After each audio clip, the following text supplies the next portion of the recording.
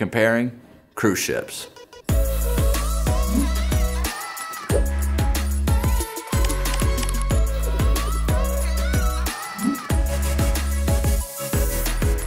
Recently, I went on a cruise, and when I got there, there's a lot of people complaining.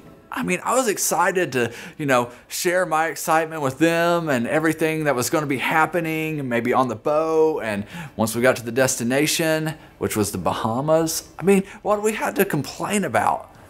But at times, we do the same thing. I mean, what do we have to complain about? On our journey in life, we catch ourselves complaining, comparing.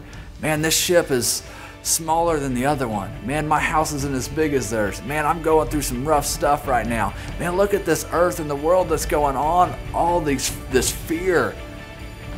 But what if we focused on the destination ahead? Jesus has something better for us. It's called heaven.